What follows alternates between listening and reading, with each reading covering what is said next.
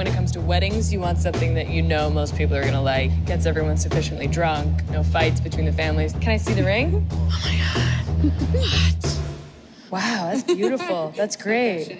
What'd you do wrong? Oh no! You're gonna get me fired! I've heard a lot of great things about you, and we're excited to have you. Really? Good. Yeah. Yeah.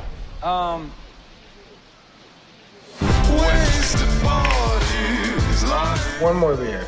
Oh no, I'm fine. No, baby, I gotta go. Good night, Kate. We'll see you at work. Can I interest you guys in a hike? Will it offend you at all if I say no? Absolutely not. Let's get weird.